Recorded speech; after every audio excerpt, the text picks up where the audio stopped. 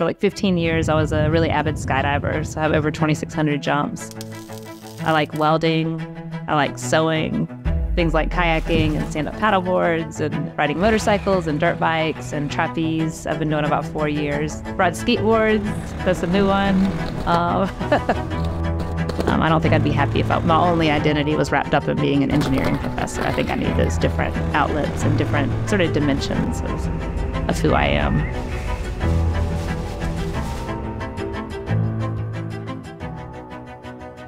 So I'm Nadia Kellam. I'm an associate professor at Arizona State University.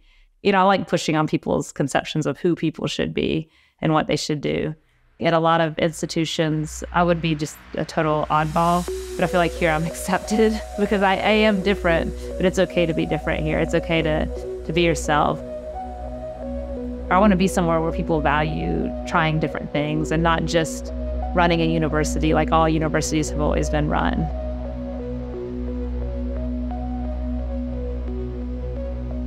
When I made that first job, I think I was expecting it to be this like crazy, reckless, adrenaline sort of thing. And you get that too. It's not that you don't have that at all.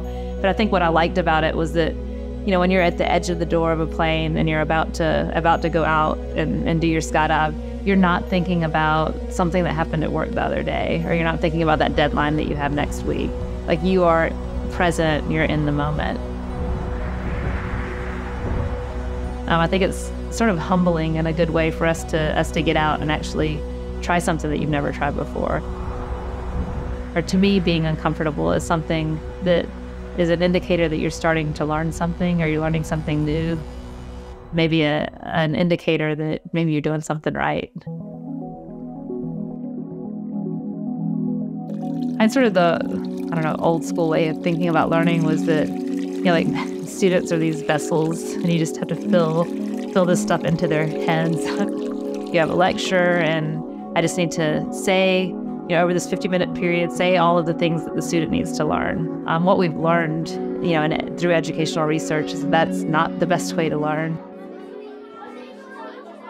So empowering and getting people to have the confidence that they can learn this stuff and they can teach themselves how to do things.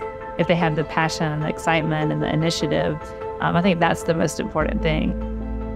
I'm researching the roles of power and privilege on interdisciplinary teams and think about issues of, structural inequalities and power and privilege and how that plays in.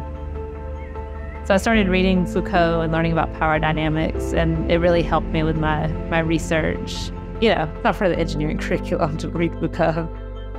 So some of the types of research questions and types of things that I'm interested in addressing are, how do we make spaces where everyone feels like they have a voice and they can speak up? How can we tear down some of the institutional structures that are in place that are favoring certain groups of people over other groups of people? How do we create more inclusive environments so that people from many different backgrounds feel like they belong and feel like they should have a seat at the table?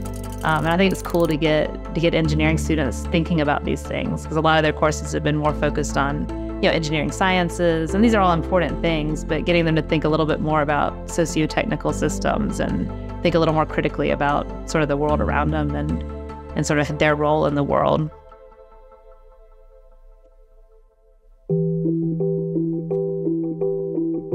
So what is our role, in society? Is our goal to just serve the sort of upper crust of society and help them sort of get ahead? Or is our goal to help create a workforce and create people and humans that are kind and caring and can make a difference?